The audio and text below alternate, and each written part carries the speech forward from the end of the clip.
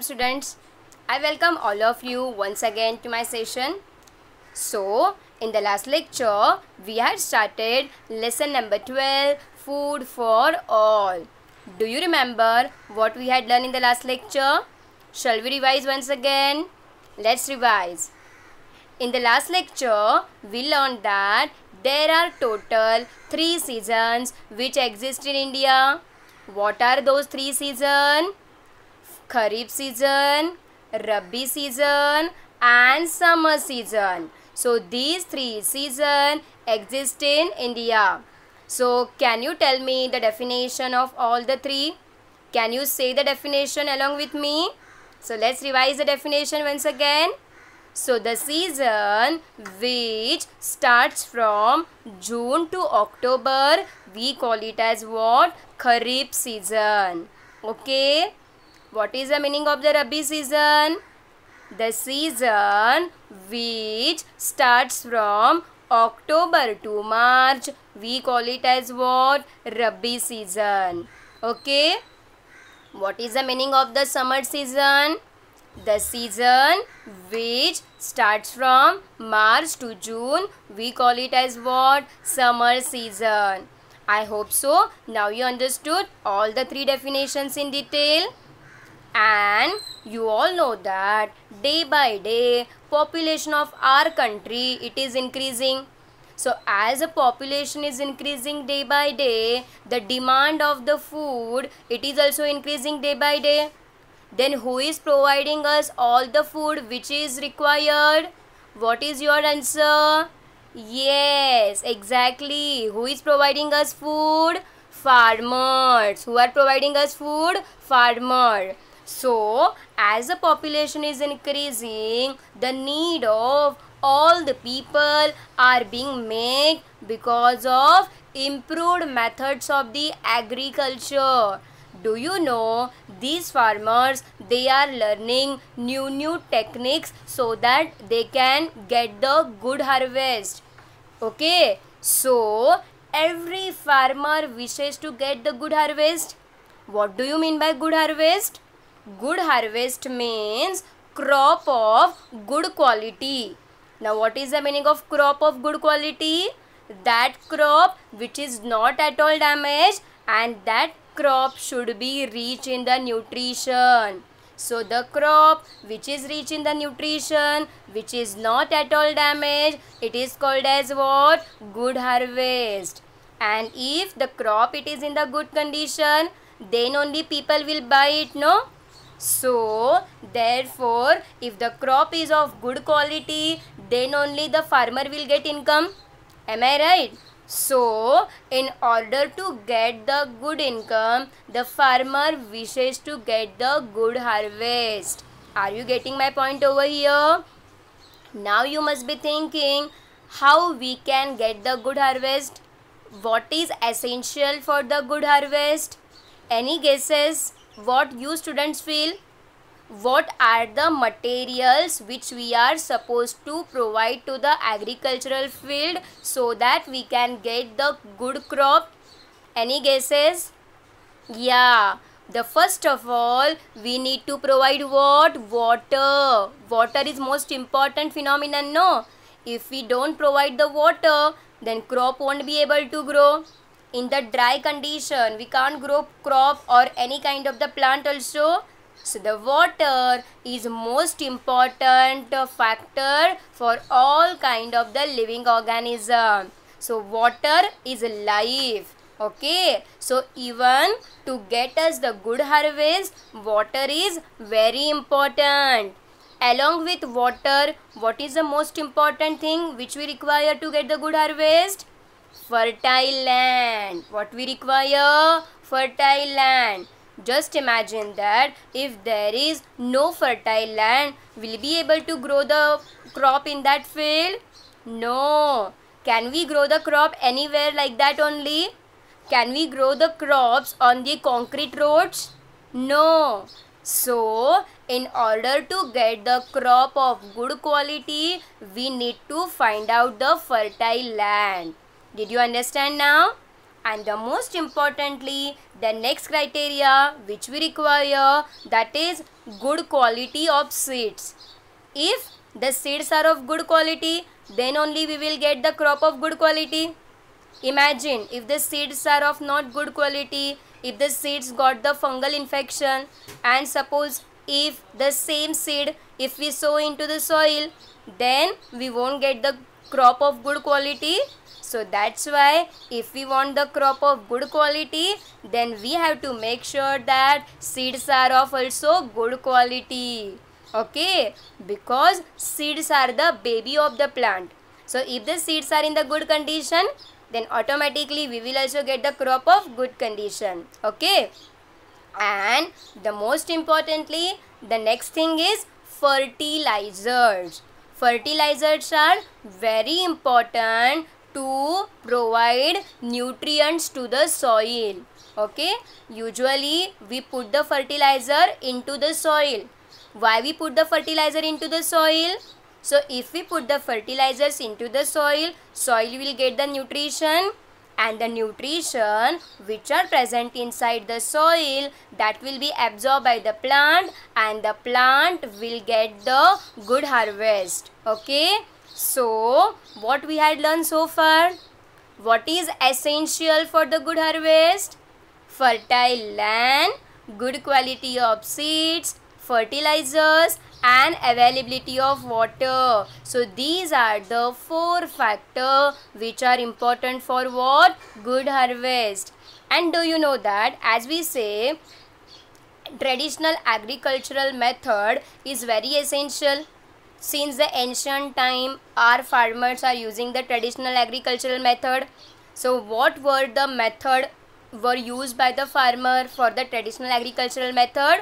So basically, in the traditional agricultural method, plowing and tilling etc. were done with the help of what? Oxen. Okay, so what is the meaning of the plowing? Have you seen the plowing? Have you ever visited village? So in villages you must have seen such kind of scenario. So you must have seen that farmers does the plowing with the help of the oxen. So when we do the plowing, that time the soil get replaced, the soil get parted. So when gets soil divided into small partition, so in that small partition we can sow the seed for growing the our required crop. Okay, so this plowing technique is actually used by the farmers in the traditional method, but right now farmers are using the modern techniques for growing the crops. Okay, and one more traditional technique which was used by the farmer for drawing the water from the well, that is a mott. You can see that here in this diagram, a mott is a huge leather bag driven with the help of the oxen, which was used to draw the water from the well. So from the well, farmers used to remove the water, and they used to provide the water from the well to all the crops in the field. So it was not easy to remove the water continuously with the help of hand. So that's why they had used the mott to remove the water. Okay, because you all know that if all crops are provided with the water at the right time, then only the crops will be able to grow properly. If we don't provide water at the right time, then crops won't be able to grow. When we feel thirsty, that time we want water, no? Exactly in the same manner, even the crops require water. Okay, so if we provide water at the correct time, then only the crops will be able to grow. Okay, so what are the sources from we can get the water to provide the crop? So you know that water from rivers, lakes and well, it is used for irrigation in addition to the rainwater. Of course, rainwater provides us water, but the rainy season here in India, it just lasts for 4 months. Then what after 4 months? So when rainy season will be here, that time the rainwater, it will provide water to the agricultural field. But what after the rainy season? So after rainy season, these rivers, lakes and wells, they are the sources of the water. Okay. And greater quantities of the water, sometime it is stored by the building of the dams also. You must have seen the dams also.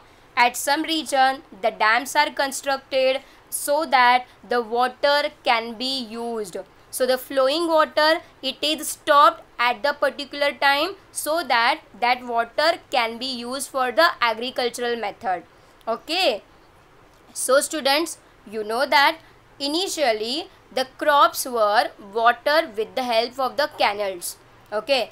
Canal means the small channels which were made in the agricultural field so that the water could be provided to the crops.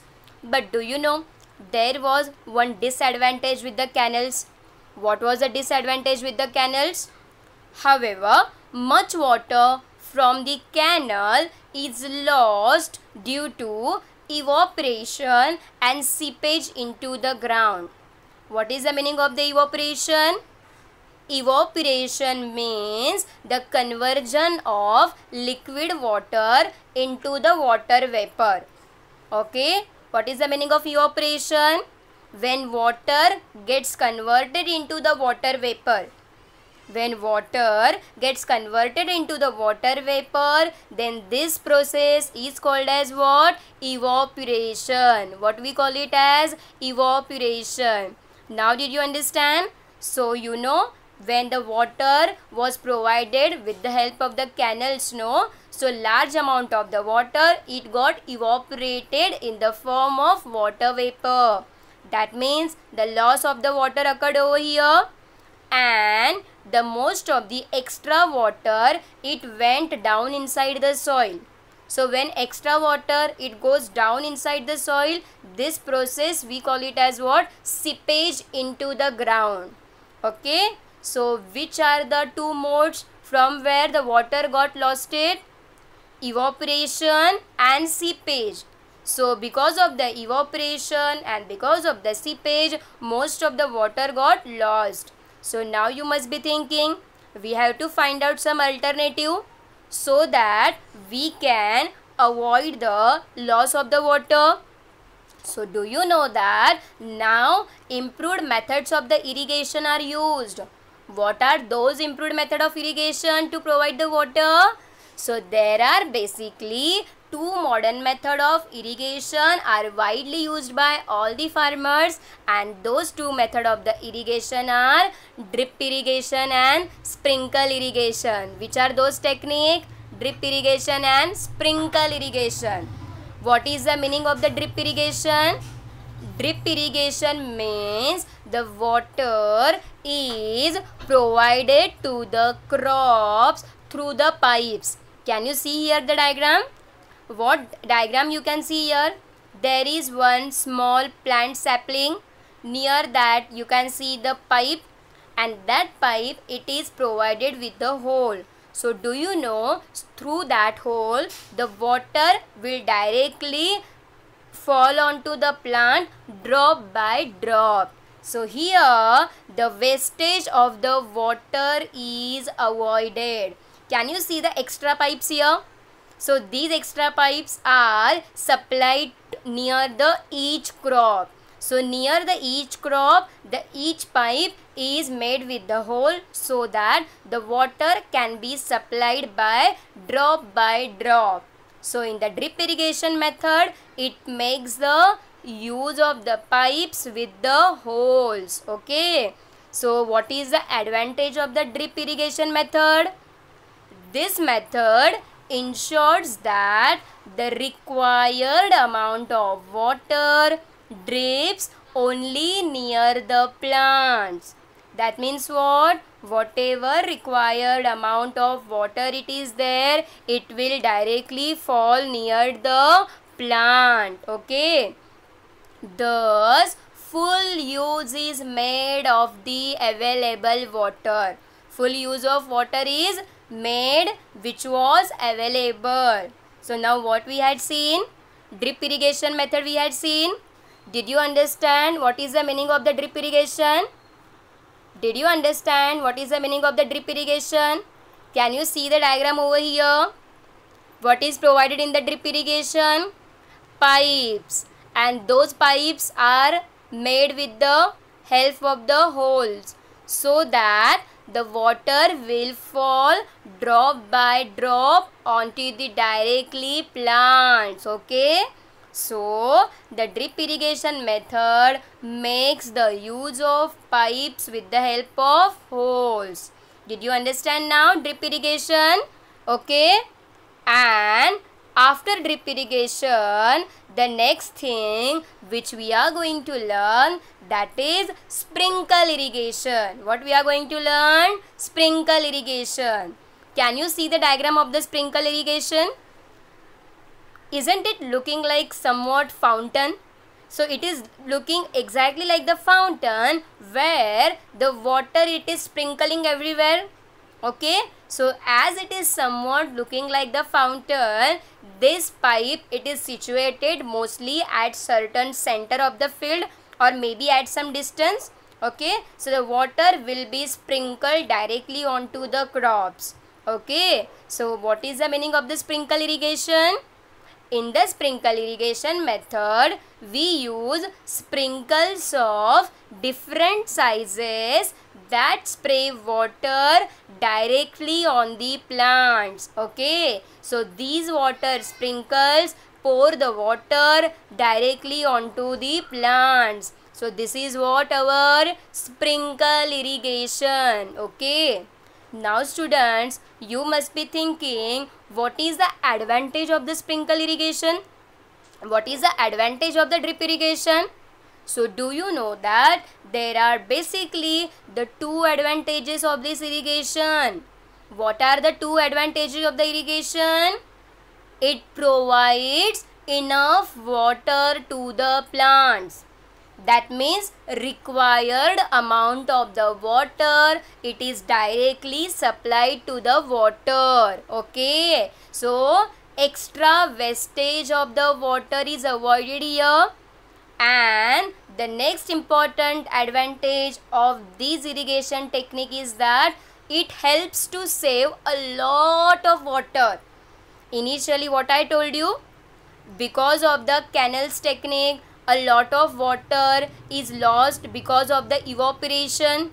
So here there is no problem of evaporation, as we are directly dropping down the water droplets and sprinkling the water directly onto the plants. And that's why these are the two advantages of the irrigation technique. I hope so students, you all are noting down these points in your notebook. Okay, so whenever you will attend the lecture, make a habit, keep notebook and pen ready with you. So whatever things which are displayed here on your screen, please note down in your notebook and make your own notes. Okay, so what are the advantages of the irrigation, students? Repeat after me. Advantages of the irrigation: it provides enough water to the plants. What is the second advantage of the irrigation? It helps to save a lot of water. So these are the two advantages of irrigation. Okay, now whatever things we learned today, now you understood in detail. I hope so you remember all the things which we had learned. Shall we revise once again whatever we have done? So what we had learned today? The criteria of the good harvest. So what are the criteria which are required to get the good harvest to the farmer, so that farmer can get the good income? So these are the 4 criteria which are required by the farmer to get the good harvest. So what are those criteria? Repeat after me. Fertile land, good quality of seeds, fertilizers and availability of water. These are the 4 criteria which are required by the farmer. Okay, And most importantly, what we learned today, there are two modern methods of irrigation so that the wastage of the water is avoided and the water is directly supplied to the plant. So what are the two methods of the irrigation? Repeat, students, after me. Drip irrigation and sprinkle irrigation. So what is the use of the drip irrigation?